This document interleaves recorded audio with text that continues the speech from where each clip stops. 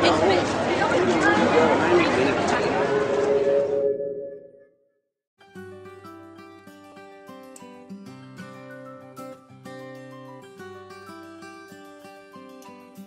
let me say a few words about this Distinguished Speak Series.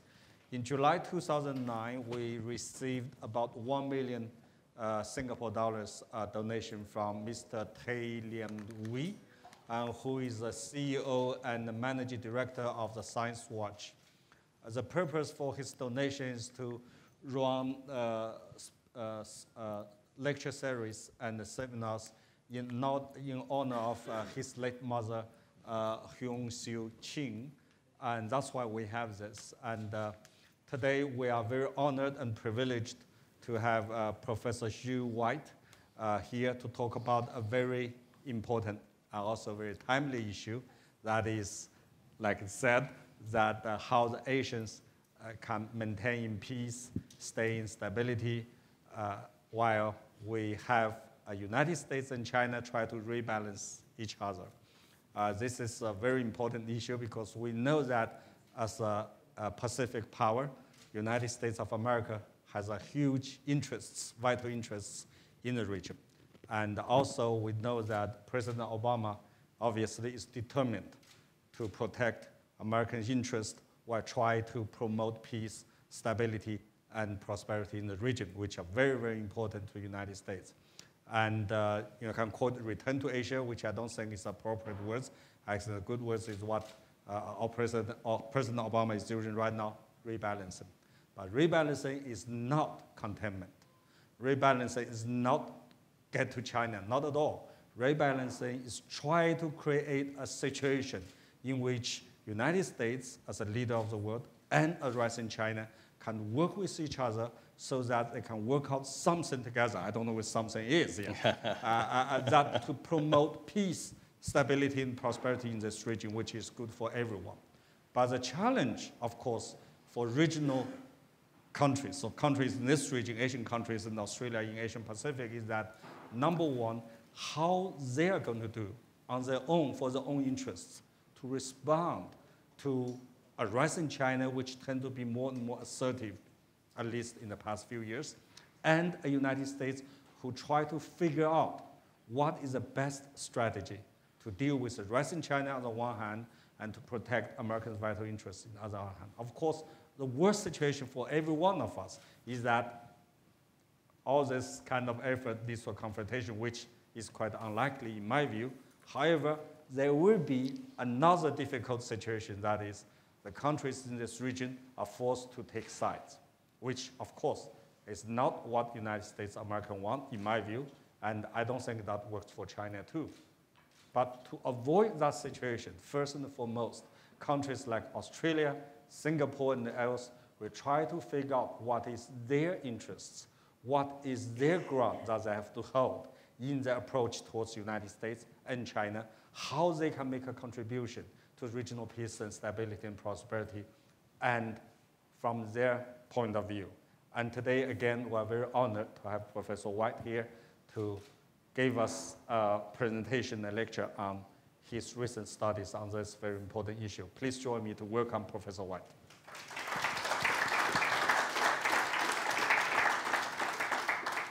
Well, Professor Wang, thank you very much for that very kind introduction. It's a great pleasure to be here.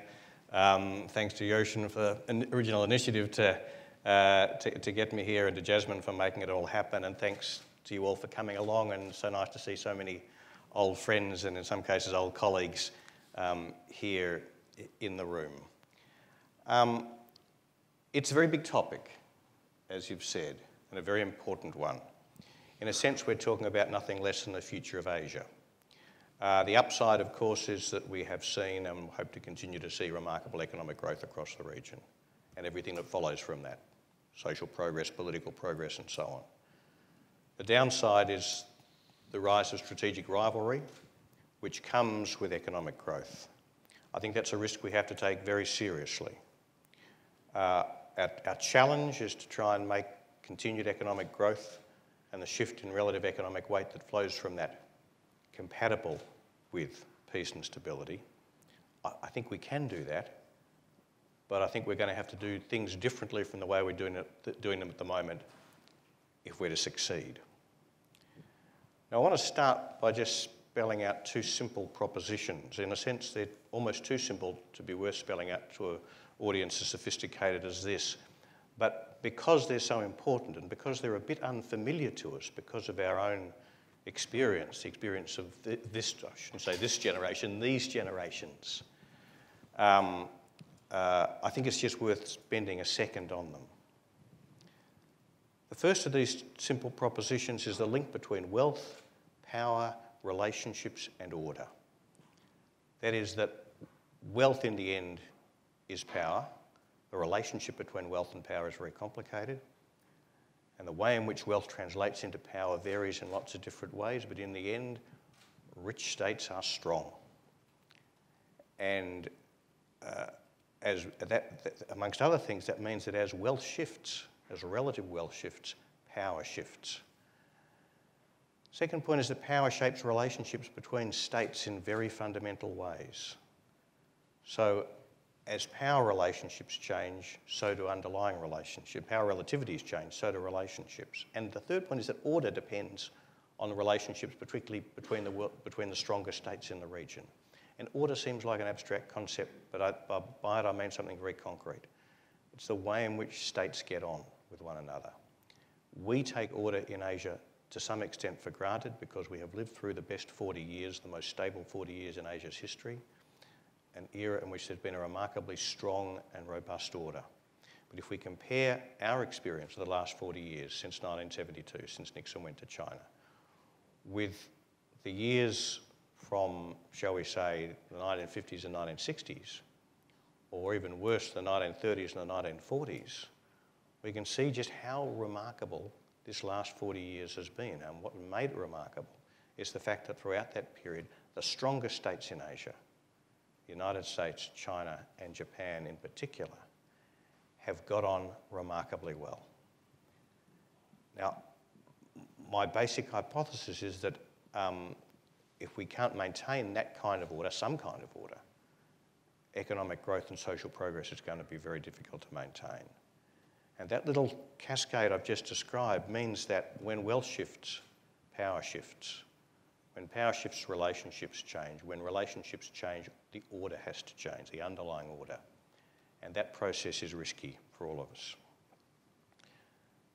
The second simple proposition is that we're now in the middle of the biggest shift in relative wealth and power in 200 years, and perhaps the biggest shift in relative wealth and power in history. It's very hard to keep this in perspective because it forms so much of our day-to-day lives.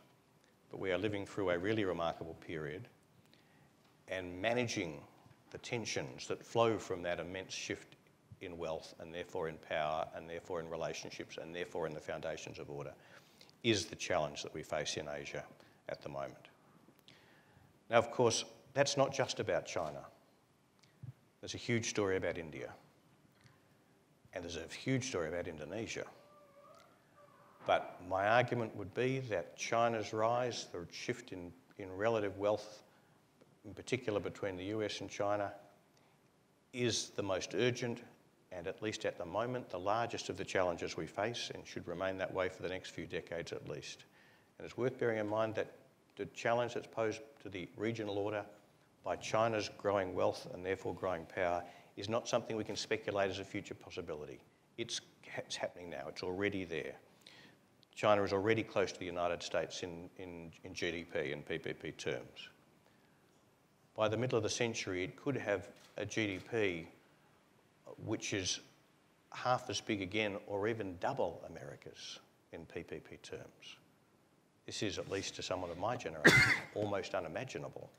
But that is where today's trends could take us, and we'd be very unwise to assume that that won't happen.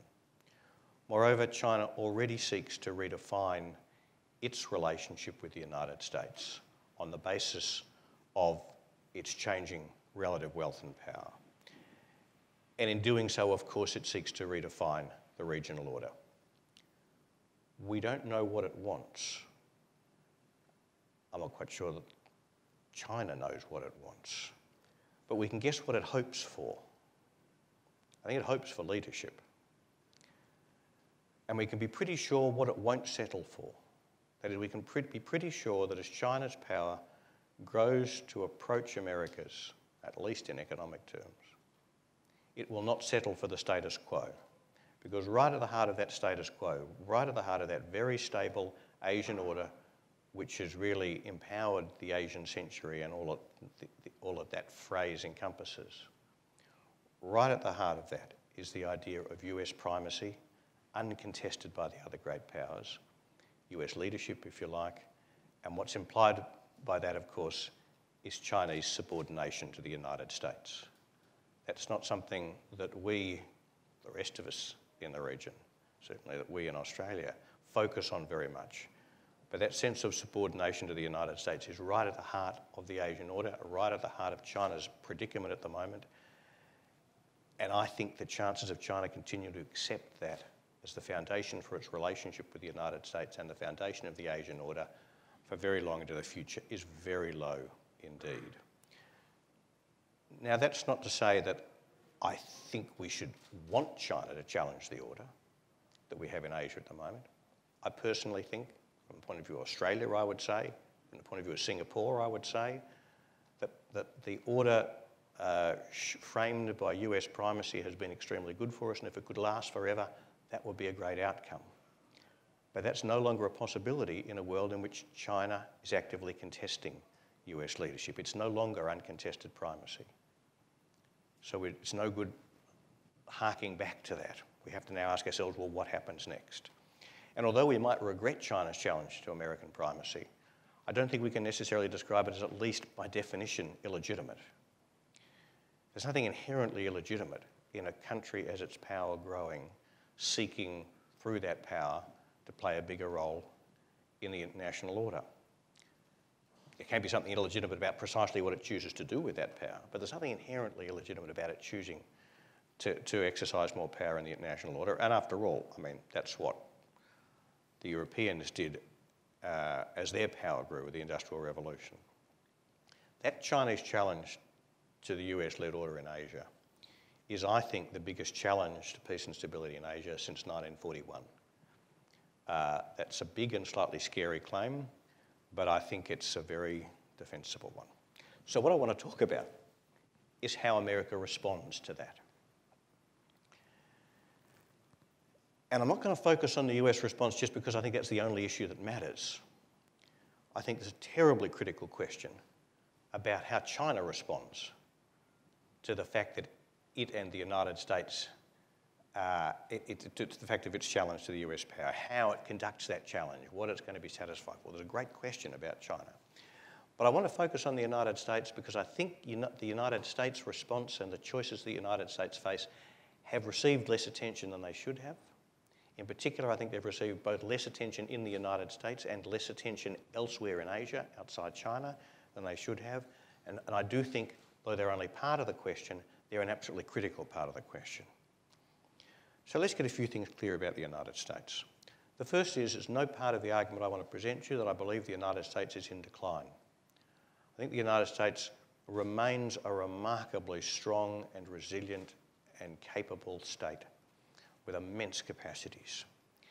And it will certainly, bar some unforeseen catastrophe, have the strength to play a major role in Asia for the remainder of this century if it chooses to do so. But having said that, the United States is not in decline. It's not to say that relative power is not shifting very fast. That is, it faces in China a country which approaches it more closely in terms of GDP and in some respects in other measures of power than any country has done before. And that it therefore does face a very sharp change in its relative power position in the world. And I do think the United States is in what one might call a state of semi-denial about that. Obviously, an immensely sophisticated country with an immensely sophisticated political process, there is clear recognition of the way in which China's growing wealth is affecting America's relative position. but it's very hard to see that reflected in detail in US political discourse, or for that matter, in many US policy processes. Now, as I say, I think there is absolutely no reason in terms of the actual power available to the United States why it should not continue to play an absolutely central role in Asia for as far ahead as we can bother to look. But there is a very big question about the nature of that role, the kind of role that the United States is going to be equipped to play, is going to be strong enough to play, and the kind of role that is going to be in America's interests to play, and the kind of role that is going to be in our interests that America plays. And that's the issue I really want to get into. And the first point to make about it is that America has choices about that. And that point's worth making because a lot of people in the US discussion, I think in particular, tend to assume that America doesn't have choices.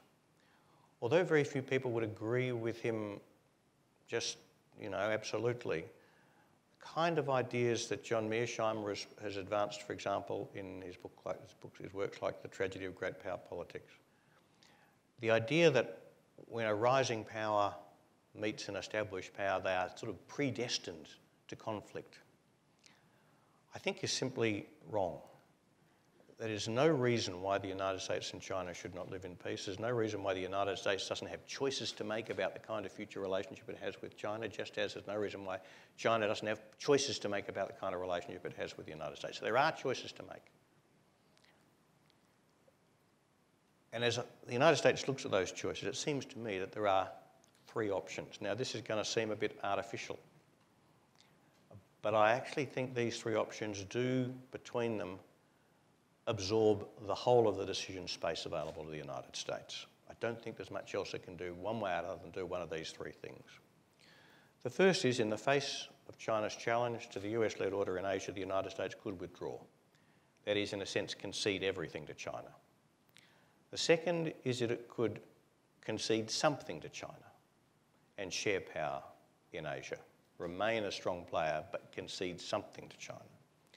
And the third is it can concede nothing to China and resist the Chinese challenge to American primacy and try to preserve the status quo. Let me just say a word about each one of those options. The first one, withdrawal, most people dismiss out of hand. I think that's a mistake. It's not, as I've said before, because I think America won't have the capacity to stay engaged in Asia. I'm sure it will have the power to do that in some form. But it is that, in the end, important though Asia is to the United States, there are limits to America's stake. And I think one can argue, I've constructed an argument in the book I've published, that the United States could in fact conclude that its interests are best served by withdrawal.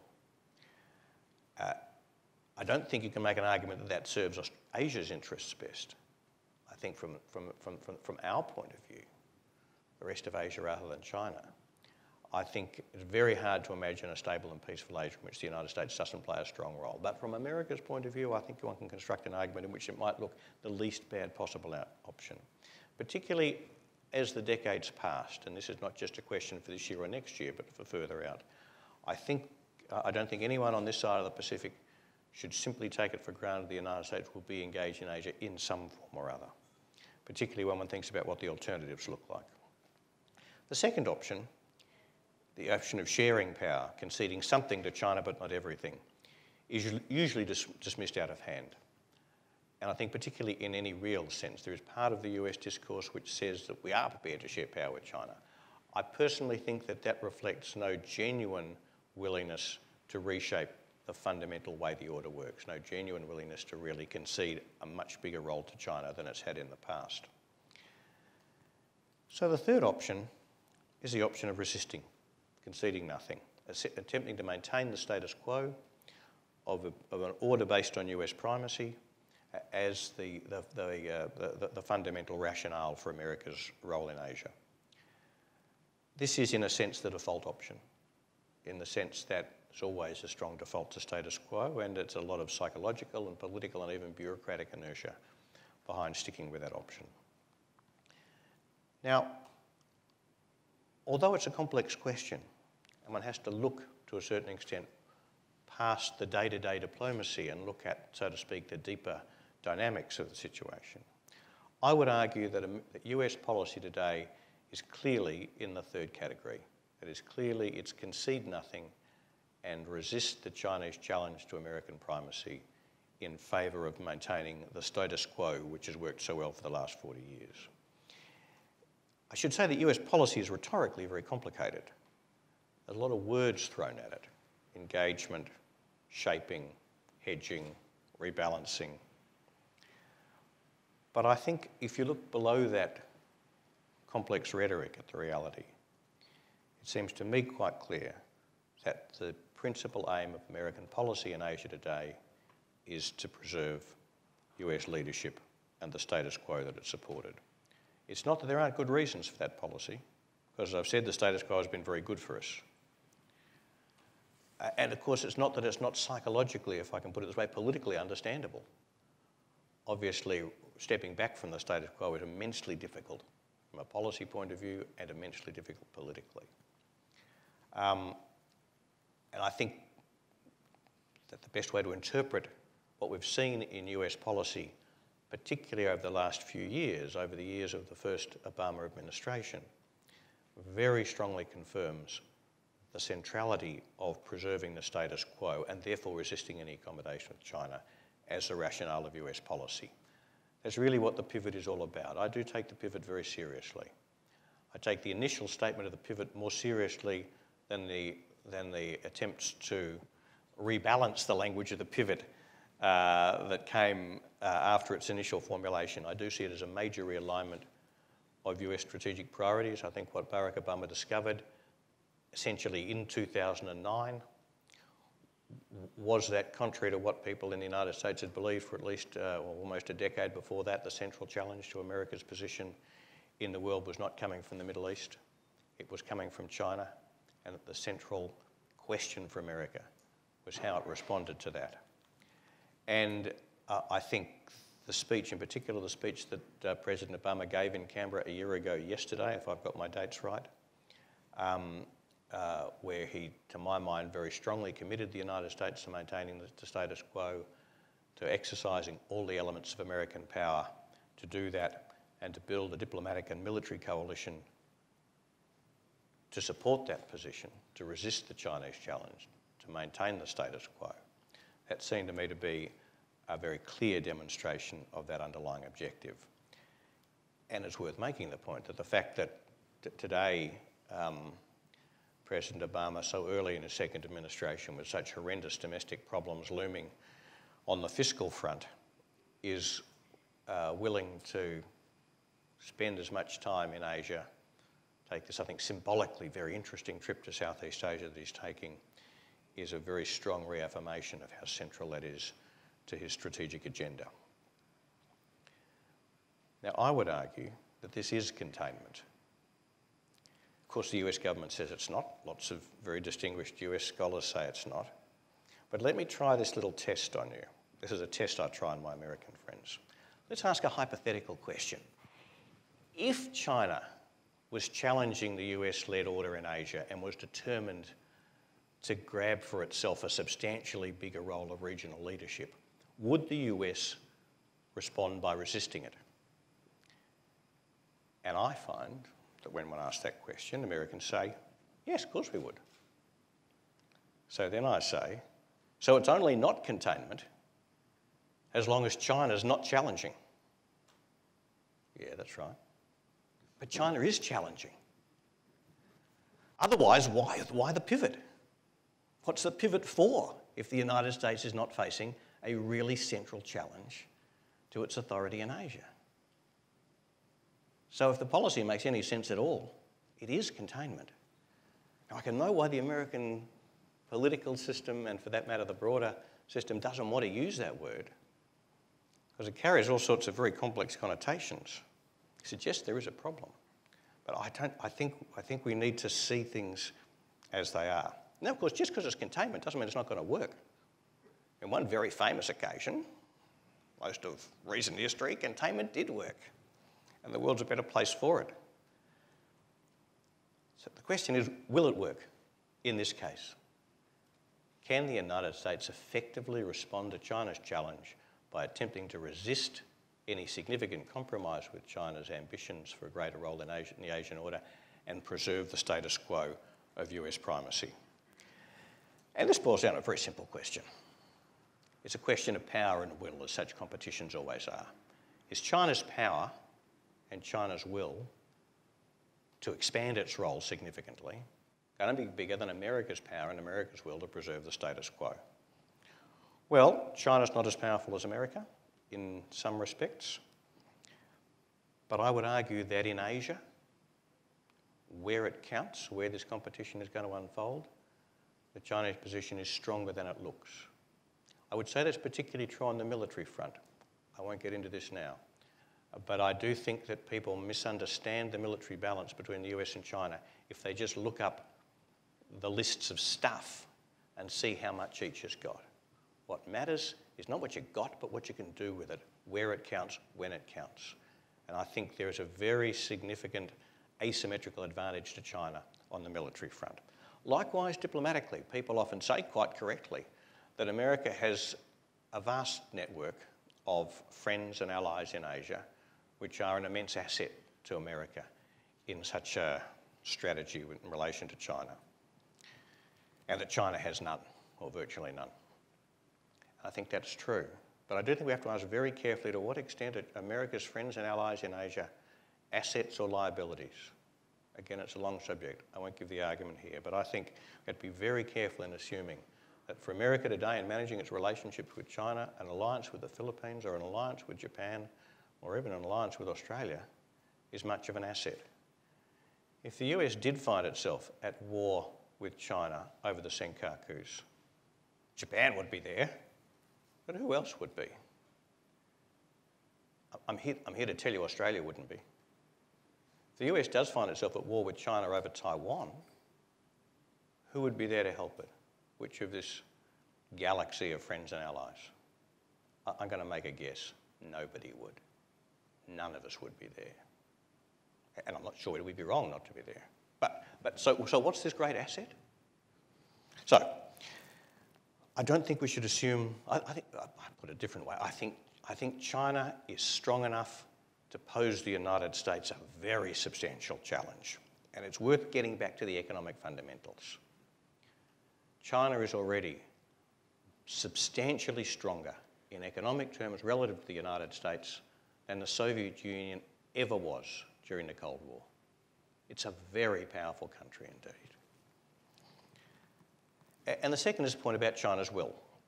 How much does China want this? How much cost and risk is it prepared to run? And versus how much is America committed to this? America's very committed, I'm sure, to its interests in Asia. But I wouldn't assume that Asia and its role in it means more to the United States than it does to China. I think that would be a very serious miscalculation indeed. So I think there's a pretty fair chance the United States is not going to win this one. What's more, I think the strategy of containment, if I can continue to call it that contentiously, carries huge costs and risks to both sides, but including to America. Economically, of course, the immense risk that it poses to the absolutely fundamental economic relationship between the two countries. And strategically, there's the costs of rivalry, which itself could, I think, be very great, or already a very significant factor in the way America thinks about, for example, its future defence requirements. But also, and more significantly, the cost is not just a rivalry, but a war. This is a very important part of my thinking about all of this. I do think the risk of war between the United States and China is something we have to take very seriously. I don't think it's inevitable. I don't even think it's very highly likely. But I think its likelihood is high enough for us to take it very seriously indeed, particularly when we pay attention to the consequences of it if it occurs. And it's not that unlikely. It's not very hard to build a scenario in which some silly incident in the Senkakus produces a situation in which leaders, neither in Washington nor Beijing, find any better thing to do than to keep escalating. And it is worth bearing in mind that these are both nuclear states with the capacity to target one another's homelands. And for reasons, again, which I won't go into in detail, I think the threshold for nuclear escalation in a US-China conflict is both lower and less clear than most people understand, which means the risk of nuclear escalation is real. That is something, the risk of war between the two, the risk that such a war could escalate into a major conflict, the risk that that could escalate to a nuclear conflict is a very significant factor which must be taken into account when we weigh the costs and risks of different options. Having said all that, which suggests that containment is not a great strategy, whether it's still the best strategy depends on the alternatives. So what is the alternative? Well, I've said that I think withdrawal is a really bad option. So there's the third choice. That's sharing power. Most people doubt that this option exists because most people approaching the question about Asia's future tend to presuppose that there are only two options available. Either America dominates or China does. And I think one of the things that drives American thinking, and to a certain extent thinking in Asia, towards support for America's maintaining primacy is the thought that the only alternative to that is Chinese primacy. I think that's clearly wrong. There clearly is a possibility for Asia's future order in which the United States steps back from leadership but doesn't step back from Asia, and in which China steps up to leadership but doesn't take over the region itself, doesn't establish hegemony itself. A future for Asia in which the United States' power in Asia is big enough and broadly based enough to balance and limit the way China uses its power, but which provides enough space for China to play a significantly, qualitatively different role in Asia than the role it's played before. Essentially, that is a vision of Asia's strategic future in which these two countries function as equals. And I don't want to try and pretend that I think that's a terrific outcome. When you talk about words like equality and balance and sharing, it sounds nice. And it's tempting to think that the reason why I argue for this as a vision for Asia's future is because it's got a nice sound to it. That's not my approach at all. I like the status quo. I like an imbalance of power in America's favour. It's been very good for Australia. It's been very good for the rest of us. I just don't think it's going to work. I don't think it's going to succeed. I think it's going to drive Asia towards very serious escalation. And so it's not through any sort of ideological instinct towards justice, but a very high premium for order, which makes me think that this might be a better option. Of course, it would be very different from the status quo, and in some ways not as good, but it's better than the alternatives. It's also, of course, not clear that China will accept it. It's not clear that China's ambitions are sufficiently modest that it will be willing to share power with Asia with the United States. And a very big part of my analysis, which again I won't go into here, is how we can persuade China of that. I think the core to that is China recognising that for all its future power, it won't be strong enough to dominate Asia by itself. Not just because of the United States is likely to be there as a significant player, but so will India and Japan, and perhaps in future Indonesia, and so on. This is a region full of strong states, and China will find it very hard to dominate. So, if China can be persuaded of this, then I think there's a significant prospect that the US and China could do a deal, implicit or explicit, in which the US stays engaged in Asia to balance China, but not to dominate it. But it's not quite as easy as that. Because in order to make that work, I think the other great powers in the region have to be part of that deal. That means that at least at the moment Japan and soon India would have to be part of that. So it's not just a bilateral deal, it's quadrilateral at least, and perhaps in future Indonesia. There is a model for an international order that functions like that, with a multiple group of great powers kind of self-consciously managing regional affairs between them. It was the model which was implemented in Europe after the Napoleonic Wars, the model that kept Europe reasonably peaceful and stable throughout the 19th century. That's the century in which Europe took over the world. It was the European century. It's a very complex model to implement, but it does at least suggest to us that that's not something we could, that that's something that might be made to work.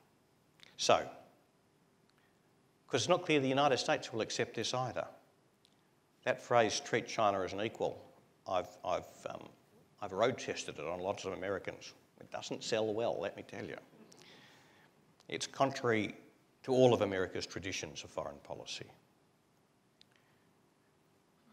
But of course, so it has to be, because China is a completely different kind of power from any the United States has faced before. Completely different is a big claim, isn't it?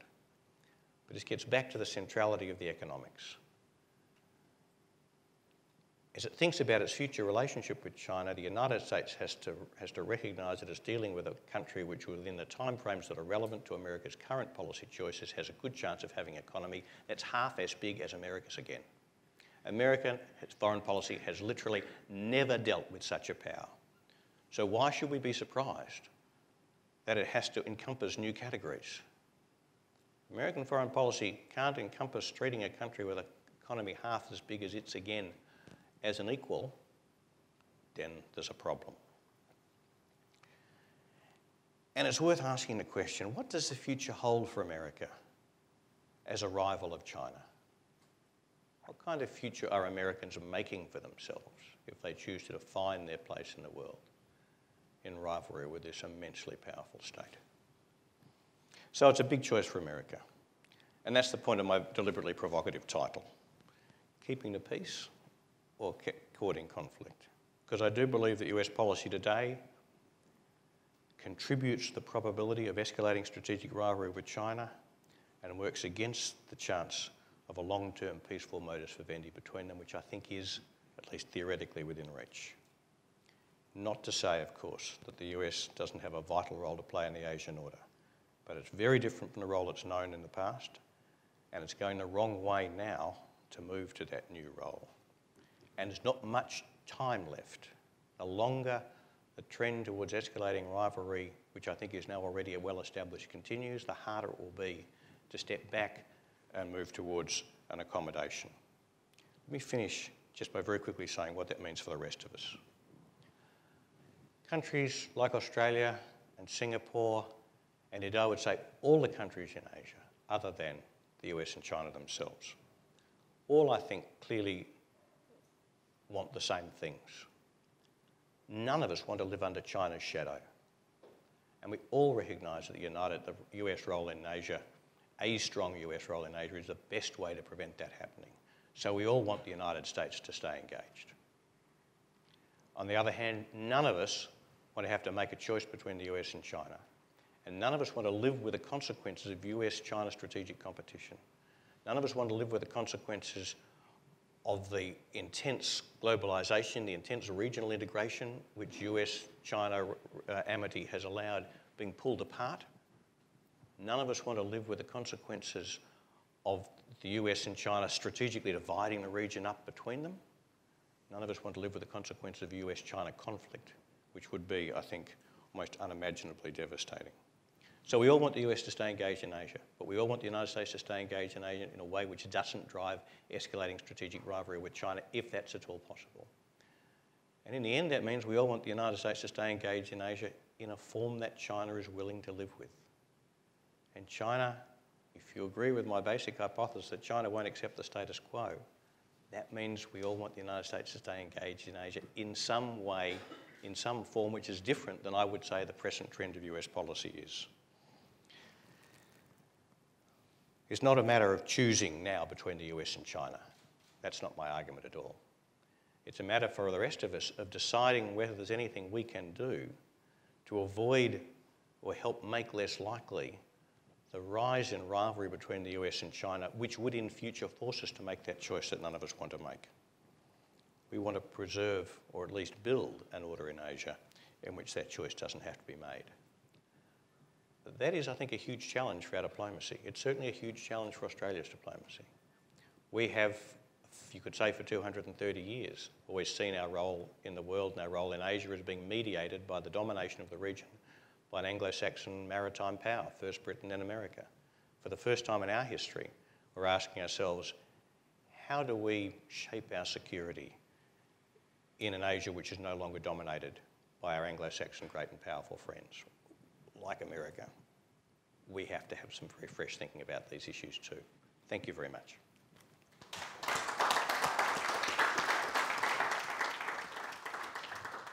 Thank you, Professor White. That is a very profound and also deep, of course, provocative presentation. The fundamental question is that China's rise, well, actually China's rise has already, in my view, broken status quo. And just about 10 years ago, every country in this region only needs to have plan A because Americans' choice is where we align our interests. But now everyone in the region has to have plan B. Everybody is hedging. So we have a phenomena can be, in my view, summarized by two words: integration and uncertainty. Integration is that the region is irrevocably integrated into one, and this integration is not driven by any policies, but driven by market forces, which is good. But uncertainty, of course, you can see that we have two centers: China center, economic dynamics, and the Americans still trying to hold the center in terms of security and political alignment. And worst of all, both China and United States are in the transition period. We don't know what China will be 10 years from now. We don't really know what United States is going to be 10 years from now. And this is the kind of situation that is really challenging. That's an understatement. We have heard from Professor White. I think that is very enlightening. And now the floor is open for questions.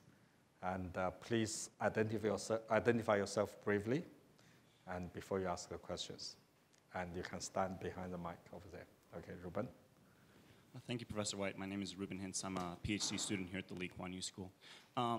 So if the U.S. were to try out this idea of ceding some leadership to a rising China, do you see a sector or even a specific organization which could serve as a prototype to try this out? Look, a very good question. 2 points.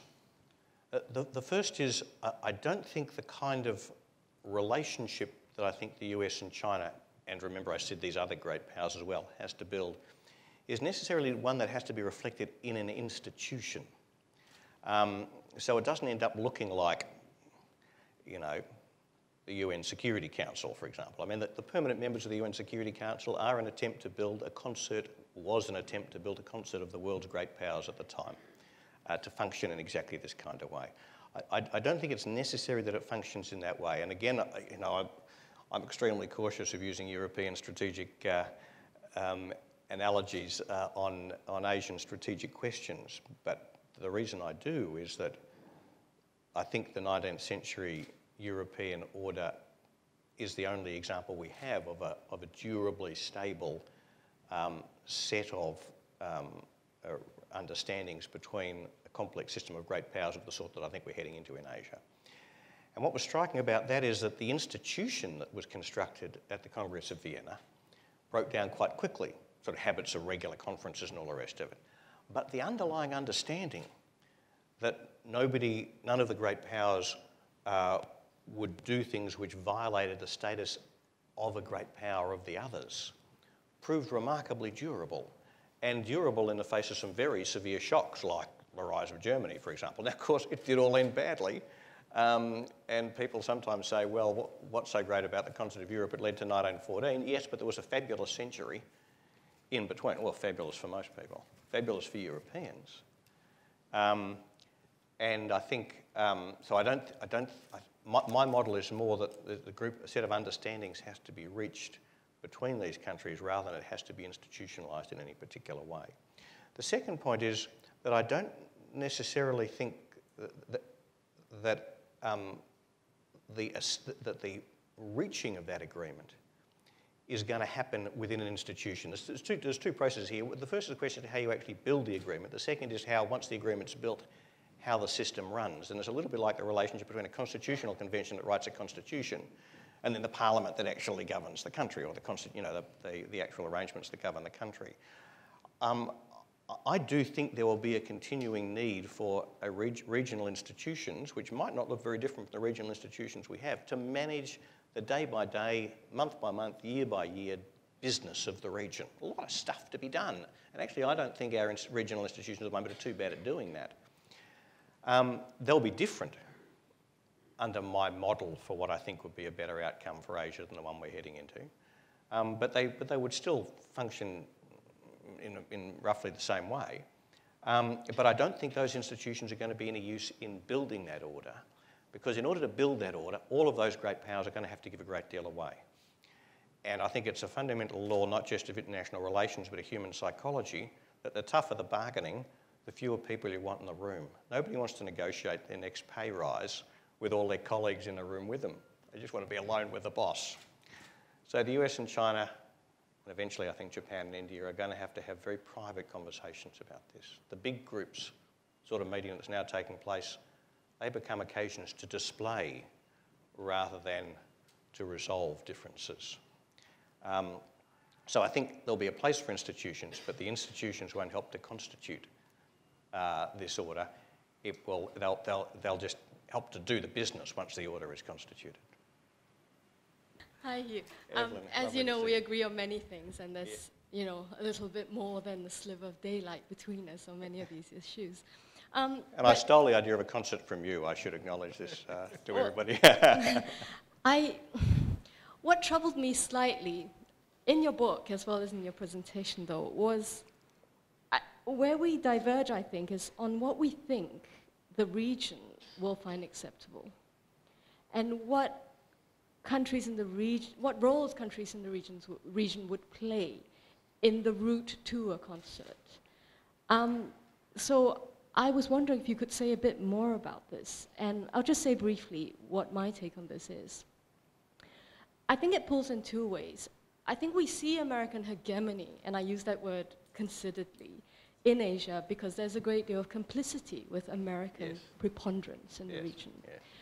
And I agree with you that containment is not a viable strategy in a situation now where we have one integrated global order. It's not a situation where you can have isolation as well as containment, which is what we had in the Cold War. But in that case, then the real interesting question is, why do we have so much regional support for something like the pivot, right? The pivot is not something that the Obama administration or Hillary Clinton imposed on the region. It's something which has been achieved with significant support from key American allies and non-official allies like Singapore as well. So there's a great deal of sort of de facto reliance and complicity with American strength in the region. Now that, I think, is going to halt, slow down, pose frictions for some idea of joint power between the US and China by itself. The other example, right, is this notion of concert that involves more than these two great powers within the region. Yes. Kevin Rudd encountered this in his idea of the Asia-Pacific community. The one big obstacle is ASEAN, obviously. We have a very odd system in East Asia. We've got China, Japan, and the Koreas in Northeast Asia. Then we've got ASEAN in Southeast Asia, which thinks it is a great power, and which shouts for a seat at the table. Once you admit ASEAN, you're dealing with 15 people, 15 actors immediately. So we have this problem of a region that, oddly enough, is much less hierarchical than it would seem. There are far fewer players than it would seem. It seems incredibly difficult to take Indonesia out of the ASEAN equation. So how are these things going to actually affect the possibility of moving towards a concert that involves more than the US and China? Yes. Yeah. Yes. Very good. Since you mentioned India, I just thought I'd use India to illustrate how already the balance may have shifted very decisively in China's favor. I mean, it was only 5 years ago, 6 years ago, that India and the United States signed the big nuclear deal, and it looked like they were on their way to a very substantial partnership. But in fact, if you look at what's happened since then, India's gone the other way, to be honest. The nuclear deal's in trouble, and all its statements are about how it will not choose between the United States and China. And if you look at its economic engagement with China, that's one of the factors there. But I think very fundamentally, India's done at least a back of the envelope calculation that China is going to be so huge that really it's the beginning of the end of the American presence in Asia. That there's in fact, they're far less optimistic than you are, which is that it's already pretty much game, set, and match. Because the one country in Asia, apart from Japan, that you think would never concede Chinese primacy would have been India, Yes. given its own size, sort of self-image, and the border conflict and all of that. Yeah. But it seems to me that India has bent at the knee. It has understood very clearly that it's got absolutely no chance on its own of matching China, that the United States will not be there to help it or any other country in a fundamental quarrel, and that the pivot, in fact, is one of the surest signs that American power is fading. I mean, 1,500 Marines in Australia, that's a pivot. That looks ridiculous, almost. And so it seems to me that, and just to push on from there, do you think, in fact, the problem is not even more serious for America, which is that its own fundamental backyard will come under challenge from China, which is Latin America, parts of Europe, and Africa. So that much more than trying to balance or come to an agreement with China and Europe, it better hasten back and start getting, its internal house in order, and watch its own backside in Latin America and neighborhoods much closer to home. So let's go this two. Yes, thank you. Well, they're two great questions from two valued colleagues. Evelyn, there's a volume in your question. Let me give you the quick version. The question of whether the region will find my concert model of just the great powers force acceptable and role they will play in complementing it, and the related question you made about Asia being so unhierarchical and ASEAN having this vision of itself as a kind of a collective great power in its own right, are closely connected. I'm going to risk saying, being characteristically Australian here and being a little blunt, I think ASEAN has been immensely successful in managing the relationships between its member states, and that is a major achievement. But I think it's only been able to function in an era in which the great powers in Asia have been choosing not to compete. Because one thing that history does seem to show is that when great powers compete, their capacity to peel small and middle powers away from one another, or rather the capacity of small and middle powers to hold together when great powers are trying to pull them apart, is pretty low. And it seems to me that one of the reasons why ASEAN has succeeded so well, and I'm saying this, I don't want to minimise the diplomatic achievements of the ASEAN statesmen who have actually made it happen, but one of the reasons why that's been possible is that almost coincident with ASEAN's foundation was the emergence of this uncontested US primacy when Nixon went to China. And I don't think, as the old communists might have said, that's a coincidence. So I don't think I don't think ASEAN does function as a great power. I think now that order is coming unpicked, we're going back to an era where the relationship between the stronger states becomes really central. And I think that it's going to be very hard for ASEAN. I think ASEAN as a whole and its members should do what it can to influence the outcome, but I don't think it won't be at the table. It'll be on the sidelines. Now, of course, there is a tough business there. I mean, it is tough to say, and, Australia's part of this as well, that the great powers are going to sit together in a small room somewhere and decide the region's future, and we're going to be squeezed out. But we have a choice. We've got to decide whether we'd rather live in a region in which the great powers do their deals behind closed doors and we have to live with the consequences, or one in which the great powers don't do deals and we have to live with the consequences. Now, I know the old ASEAN line, if the elephants make love or the elephants fight, the ants still get squashed.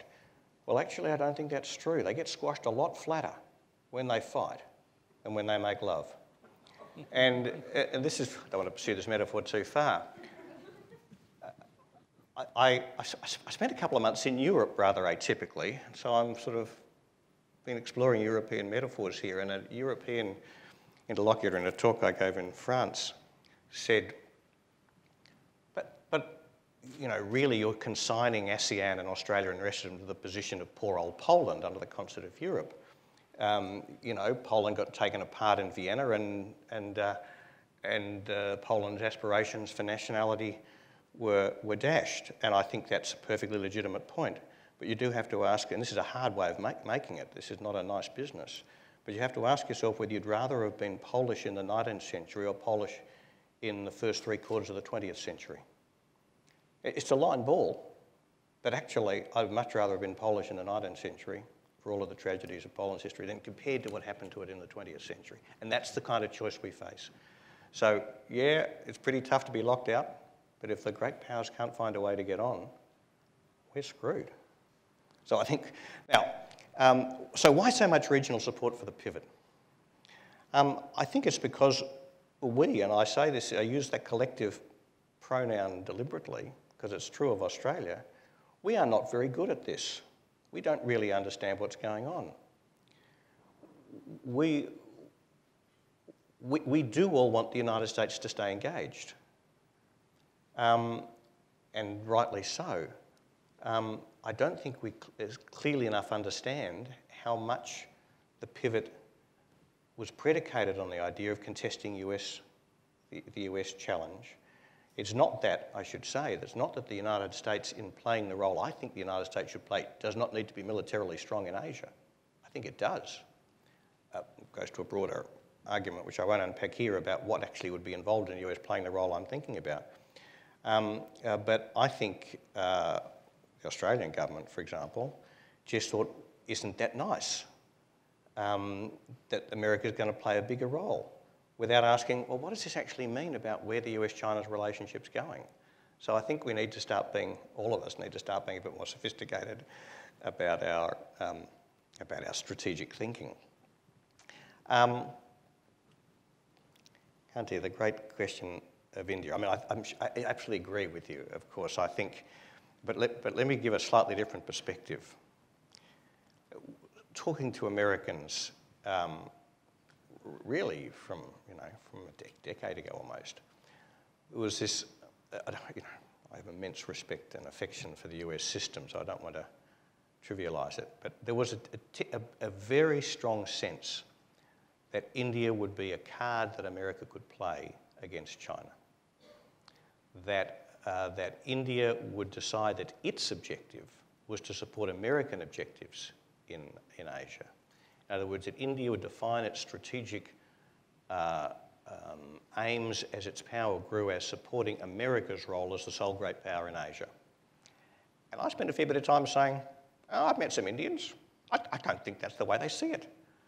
They see India's objective as being to develop India's role as a great power in Asia. And I think the misunderstanding, or the too ready assumption that India would simply align its basic strategic objectives with America's, led to a kind of romanticisation of what India was going to deliver. And a view I hear less now than I used to, when I said, oh, look how powerful China's getting, and America said, yeah, but we got India. And I said, no, you haven't got India. India's got India. It's a very important part of the picture, but it's not going to support that position. So I think India is a very important part of the balance. One of the reasons why I'm sure China can't dominate Asia, and I hope the Chinese understand that. But I don't think it's going to help support US primacy.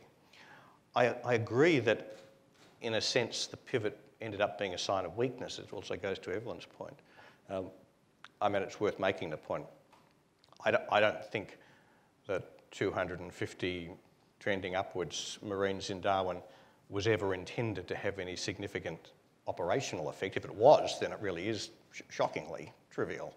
But I think it was very important. It had very significant diplomatic significance, and that it was intended to demonstrate Australia's support for America's approach to China. And I think Again, that was not a coincidence. I think there were people in Washington who wisely believed that Australia's support needed to be demonstrated because there were some flaky people down there. And I mean, just me. I mean, there is an interesting debate in Australia about it, often ill-conceived and misrepresented. But you know, Australians are very conscious of the fact that China is very important to our future. So I think, but I'd make a slightly different point, and that is, I think what really demonstrates the weakness of America's military position in Asia is the air sea battle concept. Because, you know, it's always a good idea to drive these arguments to their conclusion. You know, in the end, what are the forces there to do? Well, we know.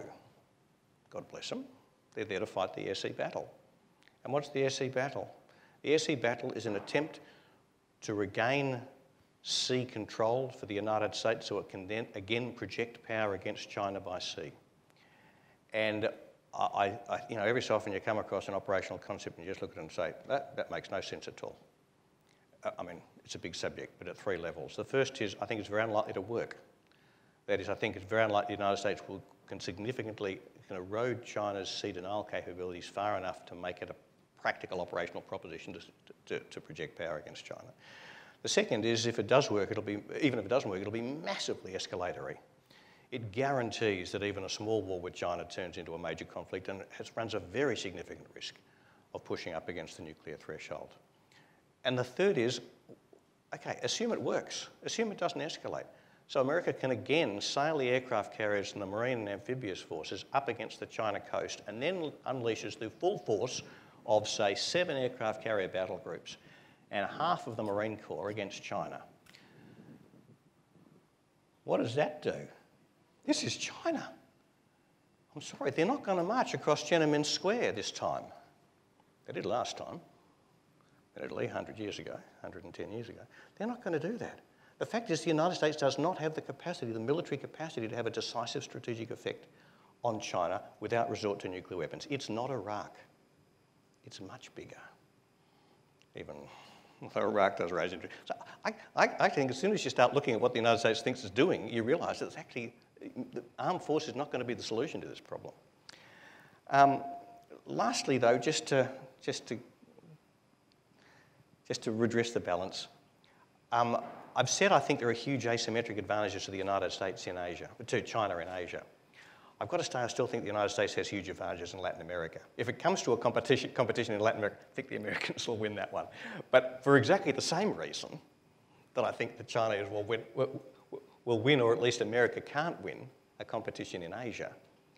And that is because in the end, not just American power close to home is so far, it's still a very powerful country, but also, do Americans really, really, really care what happens in the Western Hemisphere? Yep, President Monroe said so, and nothing's proved him wrong since then. And does China really, really care about it? Not that much. So all the arguments that make me pessimistic about Asia make me optimistic about Latin America. That's not much consolation to us. Ewan Graham, RSIS. Thank you, Hugh. China-Japan. Yes. China-Japan has come back on the agenda with a vengeance. With a bang. I'm a bit more optimistic than you are about China-US in isolation. I think I mentioned Japan because I don't think it's a freestanding bipolar. There isn't the luxury of that, as we've seen, I think, with the tensions over the Senkaku and other factors in recent weeks and months. Why? I think in structural terms, unlike the other potential members of the concert, it's easier, and I say this guardedly because I've got Japanese friends, but it's easier to make a convincing case that there is an absolute decline as a potential fate for Japan, which of course is far harder to manage than it is for the relative rise or relative decline of the United States. Particularly when some of that space that China is going to occupy, probably by design, will be most likely at Japan's expense, economically, potentially even physically. So how is the United States, if it is to cede that space to China, to provide sufficient reassurance to Japan at the same time to prevent that China-Japan relationship from becoming independently destabilizing? Okay, one more question, and then can go. Okay. Sorry, it's a very short question. I'm Japanese, so I would like to ask also Japan's question. You mentioned in 2008 that the strategic affairs in Asia are entering new and unfamiliar territory in which many of our old assumptions may prove invalid. In this new Asia, we may find that the least bad option is for Japan to become a nuclear power. So considering the current situation where that the China and Japan are confronting over Senkaku Islands, I think the your idea that the Japan, India, US, and China should seek the concert of powers in Asia is very difficult for Japan to choose. So I'd like to ask you, well, how Japan should do to seek the concert of powers in Asia to prevent that the Japan to become a nuclear power in Asia. Thank you. Okay, two very good questions, just absolutely spot on. Every US-China story is really a US-China-Japan story. And so you're absolutely right to make the basic analytical point. And the only reason I leave it out of the analysis is because it makes it so hard to get the thing out in a civilized language. You end up giving a sort of a Castro-length speech on the subject. So let me give you a very condensed version of it. I do think Japan is in a very difficult strategic position. I absolutely agree with you that you can make an argument for decline in relation to Japan more strongly than you can, much more strongly than you can in relation to the United States, if only on demographic grounds. On the other hand, I still think Japan has the core attributes of a great power in the Asian system, at least for quite a few decades to come. And it's not just because its economy, although it shrinks relatively, still remains pretty big, but it also has a lot of strategic advantages. The fact that it's an island rather than contiguous territorially with China makes a big difference, makes it much more defensible. The fact it's got a phenomenal technological base, an industrial base makes a huge difference. And the fact that it has a great strength of, shall we say, Japaneseness, I think makes a real difference. So it's a tricky one. There's a question as to whether the Japanese are in the end going to be able to do it, but my gut feeling is that they're going to, that they have the inherent capacity to remain a great power, by which I mean, I should say, a power which is strong enough that if it's dissatisfied with the order it can, with the deal that the other great powers make, it can exercise a veto over it. If the US, China and Japan get together and agree something, and Australia decides they don't like it, people say, well, that's interesting. If the US and China get together and agree something and Japan doesn't like it, that's different. They've got to pay attention to Japan. So I think Japan remains that strong. I do think Japan is in an absolutely terrible strategic dilemma. It genuinely worries about the rise of China for reasons I completely understand, and I think there's a real failing in Chinese policy. I don't think they take Japan seriously enough. They haven't worked to reassure Japan for reasons I, again, understand. As long as Japan continues to rely on the United States for security from China, which it does as a US client, then Japan's sense of security will depend on its judgment as to whether or not the United States will always support Japan ahead of China. Always choose Tokyo rather than Beijing. And the stronger China gets, the less confident Japan can be of that. And I think we've seen that at work in some of the recent crises. And of course what happens is that every crisis becomes then a test of the US-Japan relationship. Japan becomes terribly sensitive to American failure to support Japan to the hilt.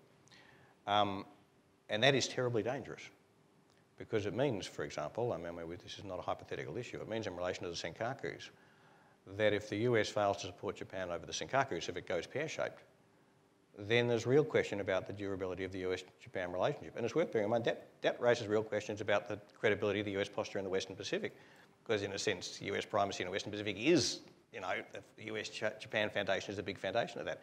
So actually the chance of the US and China going to war over something that Japan and China disagree about is actually quite high. And what's worse, the more that the Japanese get less and less confident that America will support them, the stronger more formidable China becomes. And conversely, in order to be reassured that the United States will continue to support them, the Japanese actually hope the US-China relationship doesn't get that good. The more adversarial it is, the more the US-China are, the more confident they are that the US will always support them against China. So Japan finds itself in the paradoxical position that it regards its security as depending on an adversarial relationship between the two most important countries in the world to it. This just can't work. What's worse, it encourages Japan to pull America away from a trusting relationship with China. And this is a difference, for example, between Australia and Japan. As far as Australia is concerned, the US and China can't be too close. As far as Japan's concerned, they're already too close. And that's a really fundamental difference in perspective. And it suggests that as long as Japan continues to depend on the United States for its security from China, the chances of a satisfactory US-China relationship are very low because Japan can, in effect, exercise a veto over it in Washington because Washington needs Japan. And that suggests, and here is a classic example of where the logic of the argument takes you to a conclusion that you don't want to go to. But you know what I'm going to say. That suggests that if a future stable Asia-Pacific order based on a stable US-China relationship depends on Japan no longer being a strategic client of the United States and emerging as an independent great power in its own right, which gets me to your question.